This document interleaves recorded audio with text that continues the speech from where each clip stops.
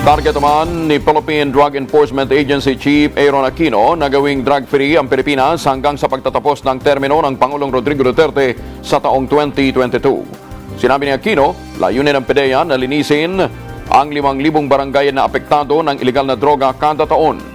Para maabot na niya ang nasabing layunin, sinabi ni Aquino, ipinag-utos na niya sa mga regional director ang pagsasagawa ng hindi bababa sa 30 hanggang 40 anti-drug operations kada buwan. Bumuo na rin siya ng isang komite na magbabantay sa progreso ng kada regional office. Sa ngayon, sinabi ni Aquino, nasa 5,100 barangay ang naideklara ng drug-free.